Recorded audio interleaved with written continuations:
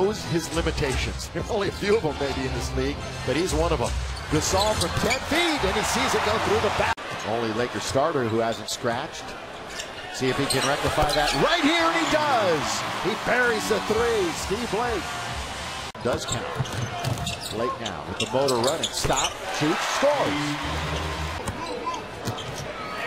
Kaman. Pekovic.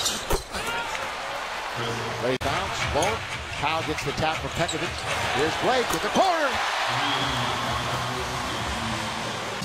Disparity. Here's Young attacking, and he throws it down.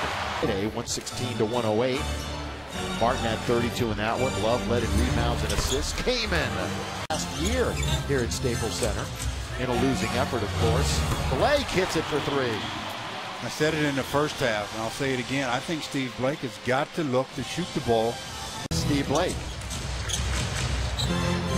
That's what Sean Williams needs to do right there. In rhythm, just like that. Yeah, he catches it with 9, so they'll probably end up with all of their starters in double figures.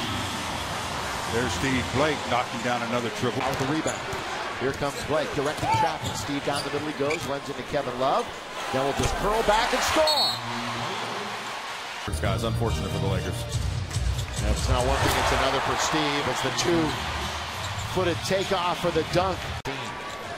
Williams, Blake, he fires a three. Got it!